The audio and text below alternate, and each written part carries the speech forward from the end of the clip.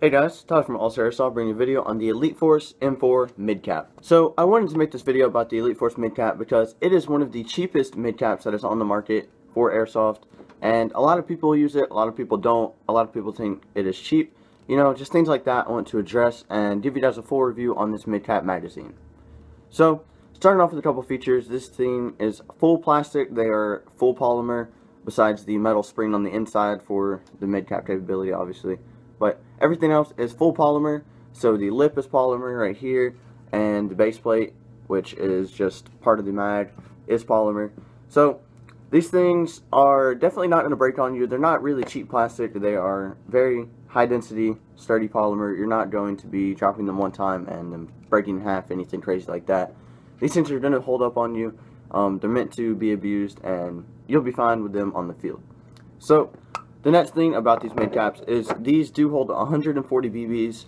That is what they're advertised to hold. I'm not exactly sure if they actually go up to that many. Me personally, I probably wouldn't fill them, to the max, because that is just going to put more wear on your midcap. So I'd probably just fill them, 100, 110, something like that, and just a good middle number. So the reason why these things are so cheap, obviously, is because of the fact that they are full plastic. But Elite Force is able to bring a good quality midcap to you for a cheap price. I mean, you can buy these things in 10 packs for like 60 bucks, which is something that the airsoft market has never really seen before these mags. If you compare them to like the KWA, K120, and the GMP high RPS midcaps, I mean, those will run you 60 for 6, I think, for KWAs, and then 50 for 5 on the GMP. So you're getting double the mags for the same price, so you can't really beat it if they're good mags. So I have used these mags personally before. I have ran them in an Elite Force M4 and they ran fine. But I know a lot of people use them with G&Gs and they do have feeding issues. So I think the reason for that is because this mag is sort of slim, so to speak, compared to other ones. They are just slimmer in profile. So you might have to do a little bit of a tape job or put Velcro on it, inside your mag well to make them feed a little bit better. But I know that they work with Elite Forces. I know that they also work in KWAs. So if you guys have any questions, I'll definitely try them out for you. Just leave a comment down below, and I'll make sure next time I come in, I will try one, and whenever done, you're asking if we do have it, and I'll let you know if it feeds.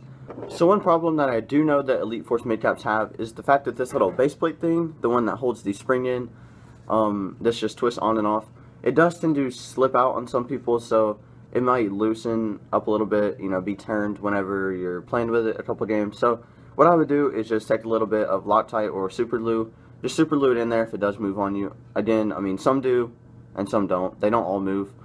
Just something that I've seen in the past. And if this does come out, your spring is going to shoot out and you'll have to go find it and do all that stuff. So just make sure that is secure if it does cause you any problems. But other than that, these Elite Force midcaps are nice for what they are. I mean, they're relatively budget friendly and they're good midcaps. So if you guys enjoyed this video, thank you for watching, and just leave a like if you liked it. Leave a comment again if you have a gun that you are thinking about buying these for, and I'll definitely try them out for you. So thank you guys for watching this video. It's Todd from All-Star Airsoft, signing out.